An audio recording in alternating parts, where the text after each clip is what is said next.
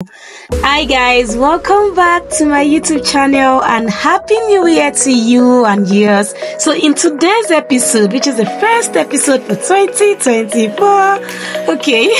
the first episode for today for this year is how to file VAT on TAXPROMAX in 2024.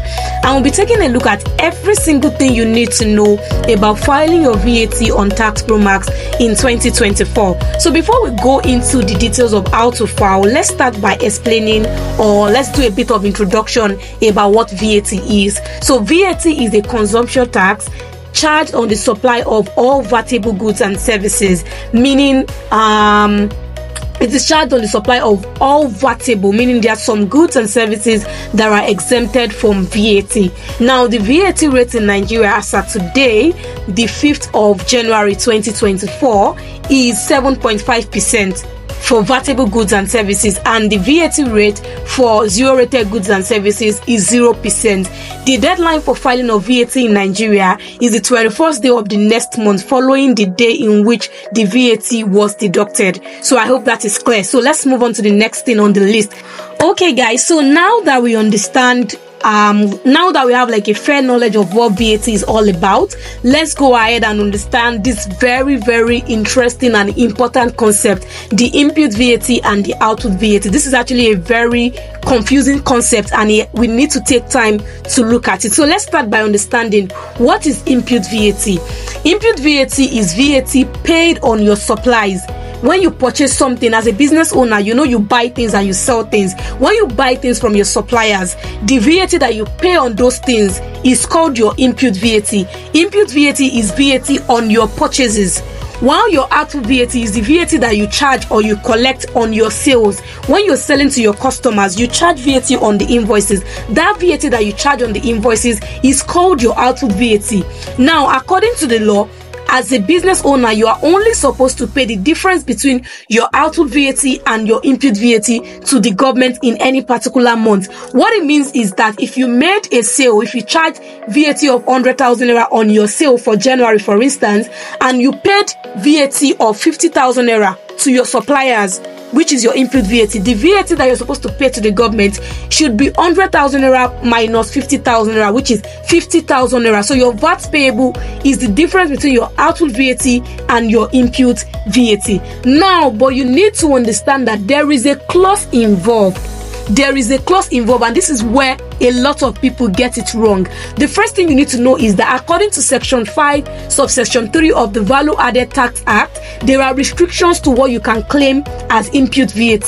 The only things that you can claim as input VAT is number one, goods that are purchased or imported directly for resale. So when you buy a goods with the intention of selling it, or you imported a goods with the intention of reselling it, you can claim input VAT on that particular goods, right? The second thing is any goods that you bought for use in the production of your final output, you can claim input VAT on such goods or raw materials. So what it means is that as a manufacturing company, if you are, let's say you're a manufacturing company into the production of slippers and you bought raw materials, maybe foam needed to produce those slippers, those kind of goods, you understand that they're like raw materials needed to produce the final output. You can claim the VAT that you pay to your suppliers on those foams that you bought. You can claim it as input VAT. But you see, any other thing aside from that, so let's say somebody came to repair something for you in your factory, that's a service. You cannot claim input VAT on those kind of things. The VAT that you pay to that particular person who came to repair something for you, are going to expense it. You're not going to use it to reduce your output VAT. That is what the law says. Then the second thing you need to understand is that any VAT that you pay on capital items, so let's say you bought an asset, the VAT on that asset cannot be used to reduce your output VAT. Those kind of VAT should be capitalized with the cost of that asset. You need to understand that. And then the third and the most important part is that input VAT is not claimable by service-based company. So it means that if you're a company that is involved in rendering services to people, you cannot claim input VAT.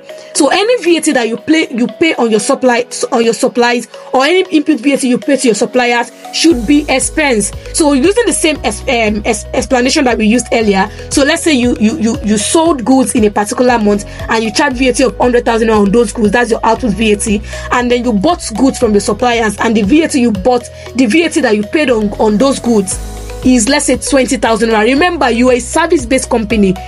As a service-based company, at the end of the month, you are going to pay the entire 100,000 naira that you charge on your invoice to the government. That 20,000 naira VAT that you paid on those goods that you purchased, you cannot claim it because you are a service-based company. So as a service-based company, you cannot claim any input VAT. That is what the law says. So whatever you collect from your customer, you cannot reduce it. You go ahead and pay everything to the government. So I hope this is very, very clear.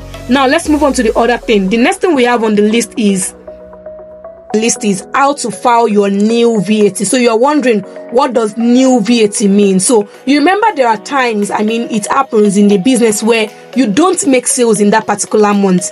And then if you are not really in line, in tune with what the law says, you would just assume that since I didn't make sales, I'm not supposed to file VAT. There's nothing to pay, so why should I bother filing? But that is not what the law says. The law says that regardless of whether you made sales in a particular month or not, you should still go ahead and file your VAT. So for those months where you did not make any sales, what you filed in those months is what is called your NIL VAT, meaning nothing happened. So to file your NIL VAT, this is how you To file your NIL VAT, the first thing you need to do is go to your TaxPromax portal. Go to your web browser and then just type TaxPromax login. It's that easy. It takes you to the page, click on it, and then you input your details. So I already have mine logged in, that's why it just went straight in. So once you are on the TaxPromax page, what you need to do is go to your taxes due, click on taxes due. You would see that your VAT for that particular month, for the previous month, is showing as pending filing. So you click on process. Once you click on process, you click on sales schedule. Remember that you click on the returning currency, whether it is naira, pounds, dollars. We are using naira in this particular case. Remember that you did not make any sales for that particular month, so there is no need for you to update any sales schedule. You don't have any details to put there, so you just click on proceed. You don't need to worry about that. Just click on proceed. Once you're done, click on it takes you to this page. Click on proceed again. Then once you're done, it takes you to this sales adjustment page. You don't have anything to adjust. Click on proceed again, and then it takes you to this final page.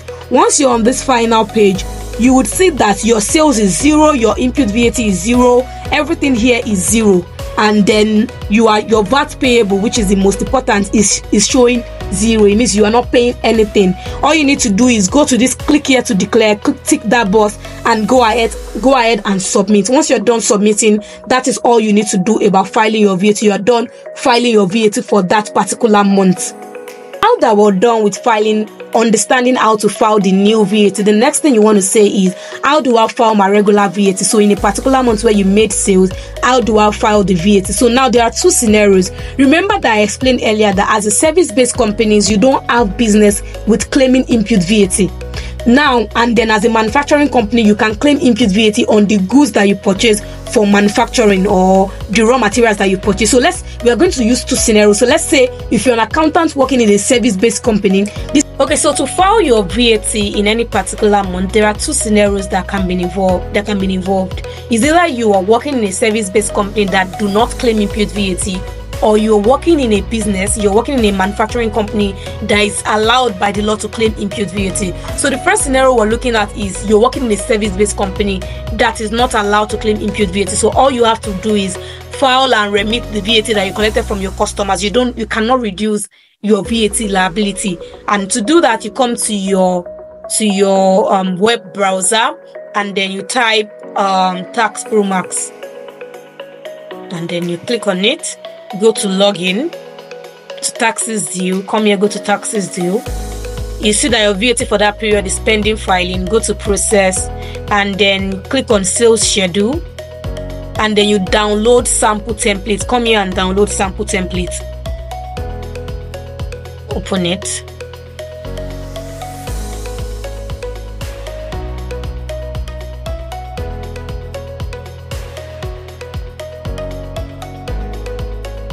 Okay, this is what the sample template looks like. I'm sure that as the accountant or the tax person or the business owner, you already have the details of what your sales for the month is. You have the breakdown. and all you need to do now is to transport that detail that you have from your own file to this file that is required by FIRS. So all you need to do is, I don't know how many sales or the breakdown that you have, so you just come and start populating them. So let's assume, I mean, there are some people that come and say that they made sales but they cannot remember their customer. They don't have the name of the customer, or they don't have the TIN of the customer. So before I even go, let's check what each of them is. The first one you have here is your beneficiary name, the beneficiary TIN, the item you're selling, the item cost, the item description, and then the VAT status. So it's either you are selling something that is VATable. If that thing is VATable, meaning you charge VAT on it, you put the VAT status at 0. If you are selling something that is zero rated, maybe you rendered services to a diplomat, or you sold something to a diplomat, and then the VAT on that thing is 0%, you can put the VAT status as 1, which means 0 rated. Then the second one is, if you are rendering, if you're selling a product or rendering a service that is VAT exempt, it means that even though you made sales for that month, you did not charge VAT on it, right? So what you put here as the VAT status would be 2. So by the time you input those VAT status and you upload it on TaxProMax, the portal can automatically decipher which one you're paying tax on and the other ones that you're not paying VAT on. Is that fine? So yeah, you come to the beneficiary name. So let's assume we don't know the name of the beneficiary, which is, let's say, customer. What's the TIN? We don't know, so let's put 0. Let's say we sold bed, and then the item cost is 100,000. The item description, we can say big size bed sales for January 2024. What's the VAT status? 0. Why? Because it is VATable. We charge VAT on it. So let's say we rendered this. Let's say we rendered another service. So let's say we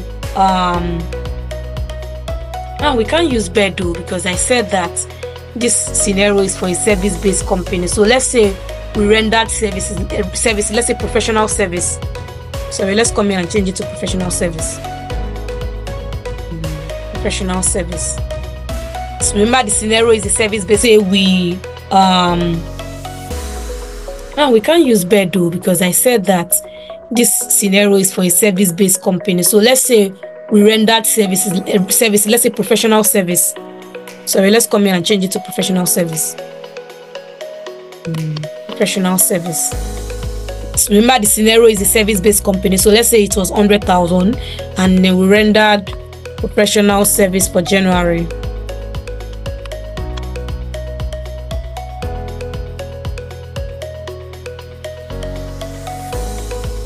The VAT status is 0. So in case you have any other thing, so the details of all the customers, the breakdown, if you have any other sales that you made, you can come here and impute it. But for the sake of this illustration, this is all we have.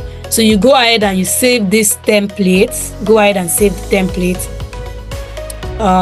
What's it called now? So VAT January service, January 2024. Service test. So let's save it. Now that we have the templates, we go back to our TaxProMax portal.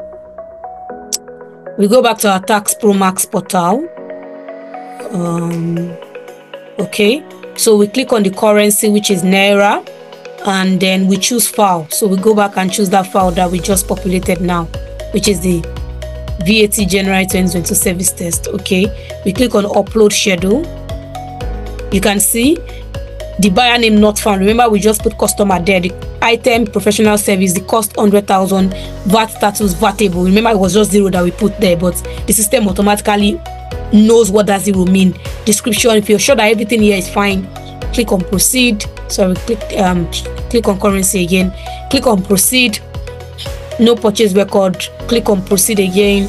If you have any sales adjustment that you want to do, you can do it here, but we don't have any, so we click on proceed, and then it takes us to the continue. I'm sure you're enjoying the tutorial. I just wanted to take a minute to please tell you to subscribe to our YouTube channel. So there are 2 reasons why you should subscribe to our YouTube channel. Number 1, when you subscribe to our channel, whenever we drop any educative video like this one, you'll be the first person to get notified to watch the video. Then number 2, that's just your little way of thanking us for the effort that we put into creating these videos. Then number 3, I know I said 2 reasons, but number 3, I also have a gift for you. Like, I might have a gift for you. So once you're done subscribing, just go to the comment section right now and write I have subscribed. I have a template for you. If you need any VAT template, just request for it after you have subscribed. I am sure I have something to share with you. Thank you. Don't forget, once again, subscribe and turn on the post notification. Thank you. This page, so you can see from this page that the cost of what you sold or your sales for that month is 100,000, and the VAT on that sales is 7,500. That's your output VAT. If you scroll down, you realize that you don't have any input VAT. Remember that I said that there are no input VAT for service-based companies, right? This scenario that we're doing right now is for a service-based company. So we scroll down and then you see that your VAT payable is 7,500. If you are fine with everything that is here, you click on the declare, click here to declare, tick this button, and then you submit, and you go ahead and make payment. And that's about that. You're done with your VAT filing and remittance for that particular month. I hope that you understand. Thank you. Okay, so the second scenario that we want to look at now is, let's say you are a manufacturing business, so you are allowed by the law to claim input VAT, and then let's say you paid VAT of 50,000 naira in the month. You paid VAT of 50,000 naira in the month to your suppliers for those goods that you purchased from them for reuse in the production of a final output. So you have an input VAT that you can claim of 50,000. So this is how you are going to go about filing your VAT for that month. So we're still going to use the same sales schedule that we use, but let's just keep it at the back of our mind that we have a VAT of 50,000 naira. So let's go. So to do that, all we need to do is, let me share my screen. We go to your TAXPROMAX, come to taxes due, just like you did before. Come to taxes due, click on taxes due, go to VAT, click on process, click on your sales schedule. Like I said, we're going to use the currency is naira. We're going to use the same, or maybe let's change it. So let's download a new sample template so we don't use the old one that we use. Click on sample template, let's open it, and then we populate it.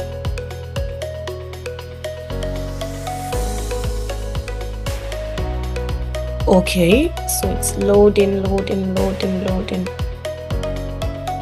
All right, so here we go. All we need to do is, just for the sake of this tutorial, we just assume that we group our sales together. Normally you shouldn't do that. You should list your sales per customer with their TIN, but for the sake of this tutorial, let's just put customer here. I said it's a manufacturing business, right? So let's say we sold customer. The customer VAT is 0. What did we sell? We said we sold bed. Item cost, let's say 200,000 naira. And then bed for bed sales. Item description, we can say bed sales for January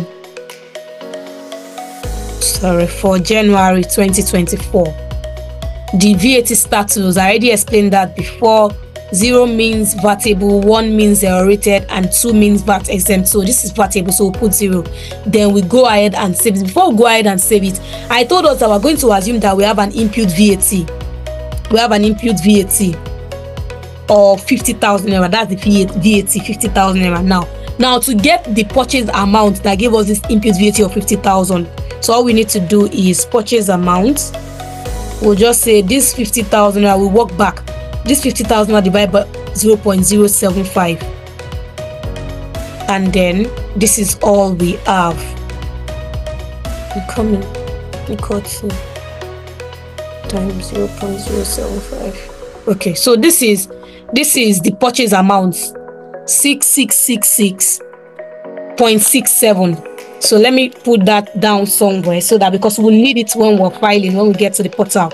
666.67. 7.5% of that is the 50,000 naira that we have. So let's say the purchase amount is this amount, and then VAT that we input VAT that we have to claim is this amount. The item cost, let's check the input VAT on this amount. Let's assume that our output VAT, let's just do the right thing. Let's assume that our output VAT is 200,000. So to get the sales amount for that 200,000, the sales amount for that 200,000, which is what we put in the schedule here. So we'll just come here.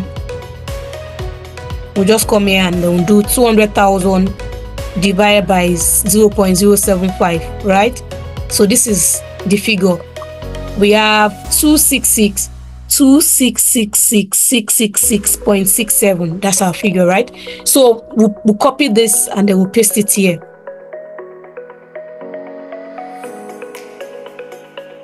I hope this is well understood. So let me just do a quick recap. What I did was, I said it is a product-based company. This particular scenario too is a manufacturing company, and for manufacturing company, you are allowed to claim both input VAT. You are allowed to claim input VAT, right? So we're assuming that the input VAT for this company, the input VAT is 50,000. To get the purchase amount for this 50,000 input VAT, we have to work back, which is doing 50,000 divided by 0.075.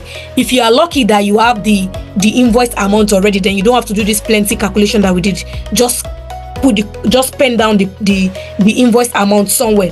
For the output VAT, the VAT on the output is 200,000. So to get the sales amount that gave us that output VAT of 200,000, we work back. We did 200,000 divided by 0.075 to get the figure, which is what we have here. So let's continue. Delete this, and then we save this. So let's just save this, and then we go back to our TaxProMax. Go back to TaxProMax, select the currency, and then choose file. We pick that file that we just worked on right now, and then we click on upload schedule. You can see that the VATable, the cost is this amount. This is VATable, the description. Once we're sure that everything is fine, we click on proceed. Okay, we select the currency, click on proceed. No purchase record, no problem. Click on proceed. If you have any sales adjustment, you do that here. Click on proceed. Then this is what we have. You can see that the output tax is 200,000, which was what we have, which was what we are assumed, right? 200,000. What the system will do is that figure that you put in your schedule, the system will take 7.5% of it, which is this 200,000. If you scroll down, you will see that we don't have any input VAT at the moment. So what you do is you scroll up, you come to this line 70, and then you impute the purchase cost there, which is the purchase cost is, I wrote it down before, 666.67. That's the purchase cost that will give us the input VAT of 50,000. So you can see the input VAT is 50,000. If you scroll down, your total input VAT is 50,000. Your VAT payable is now 150,000. I hope you understand. Your output VAT is 200,000. Your input VAT is 50,000, and then your VAT payable is 150,000. Very, very simple and straight to the point. If you think this is too fast, you can slow down and replay the video, watch it all over and all over again, and I'm sure you will get it. So this is 150,000. This is what you're going to pay to the government. You click on declare, and then you click on submit. Once you're done clicking on submit, you go ahead and make the payment via remitter, and that is it. You are done with your VAT filing for that particular month. Thank you. Okay, so the third thing we want to look at is how to file your VAT withheld at source.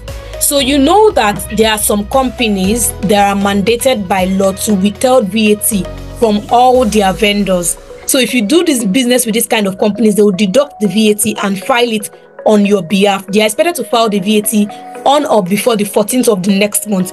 The people that are appointed are banks, they are telecommunication companies, oil and gas companies, and then government ministries and parastatals. If you do business with those kind of companies, they will deduct the VAT at source. So let's assume that you are an accountant working in a bank that has deducted VAT from their suppliers, and they are now mandated to file that VAT on behalf of the supplier. So to do that, this is all you need to do. It's a bit different from how you file your regular VAT, your regular output VAT. Now you're filing VAT on behalf of others. So what you need to do is, let's get right into it. You go straight to your TaxProMax. Everything happens on TaxProMax. So let's go back to home. So you will not go to taxes due. You will come to group taxes. Click on group taxes, and then you would see withholding VAT. The fourth thing that you have there, withholding VAT. Click on withholding VAT. Choose the currency, which is Naira. Select the period. Let's say you're filing for January, that means that should probably be happening in, okay, you're filing for January, so you click on 31st of January, right? And then you choose file. So the file that you would use is actually very similar. It's still the same template that you used for this particular one, the same template that we have before now, the same template to use for your normal output and input VAT. So let's try and populate the template first of all. So let's come to our download and work on any of the template that we have. So this template that we have here, we're actually working on it for our VAT withheld. So let's say we withheld, like I said, you're working in a bank, right? Let's say you withheld VAT from a vendor called customer, because I'm so sorry, I can't think of any name right now. The beneficiary TIN, it's the TIN of that particular customer. You have to put it here. It is very, very important. But because we don't have a TIN, this is a tutorial, let's put 0 here. So what did the person, what was the item, what was the nature of the transaction? Was it a service? Did they supply goods? So let's just say they rendered a professional service to us. They rendered a professional service to us, right? To the bank, to my bank. Me, I'm the accountant of the bank right now. How much is it? So they rendered a service of 1 million, and the VAT that we withheld on that 1 million was 75,000. So we put 1 million here. So item description, VAT withheld on professional service, VAT withheld for January 2024. Right, so the VAT status is still 0 because it is VATable. So we go ahead and save this. Then we come back to our TaxProMax. We already have our schedule that we've worked on, and then we select that particular schedule. Okay, and then we click on proceed. Okay guys, so there you have it. That is a complete ABC video on how to file your VAT on TaxProMax. So I just want to go through the cost content again to be sure that we covered everything, because I had to switch between devices. I'm sure you noticed. Okay, so how to file VAT on TaxProMax. Okay, so we've covered the concept of input VAT and output VAT. Yes. How to file new VAT on TaxProMax, covered. Yeah. How to file regular VAT on TaxProMax, whether manufacturing company or service-based company. Yes, that is covered. And then how to file VAT withheld on TaxProMax. Yes, that is also covered. Thank you so much for staying up to this moment. Please go to the comment section if you have any further questions. If there's anything at all that you would like me to cover, please go to the comment section and drop it there. Any VAT question that you have, if there's any tutorial you want us to do on any VAT topic, please go to the comment section and drop it, and we'll take a look at it. Thank you so much for joining this tutorial. I will see you in the next one, and do not forget to subscribe, please. Thank you.